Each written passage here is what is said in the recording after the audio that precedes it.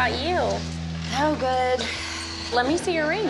Congratulations. Thank you. My last one, I was a senior in high school. And that's when you got pregnant? Yeah.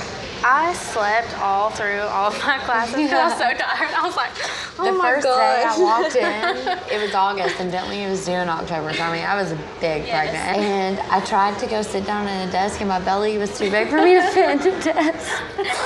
But it has definitely been a blessing that you totally get my side, and especially as teen moms. It has definitely made it so much easier. I mean, for sure on me, but I'd say for Ryan too. I'm living it. Yeah. So I get it. I think this is where I need your help because I feel like Ryan wants to be everything that he should be. Yeah. But it's hard because Bentley never stays with him. Right. Bentley just doesn't want to go to Jen and Larry's. Like, he's not 4 anymore, so being over there to him, he's like alone. Yeah. There's nothing to do, and like, he will cry and beg me to not make him go there. Yeah. He can't sleep in his own bed. That makes Ryan so mad.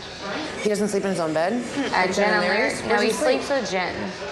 They're the most wonderful people on the planet, but as selfless as they are, when it comes to Bentley, they are selfish because Jen doesn't want to be alone. She needs someone to need her.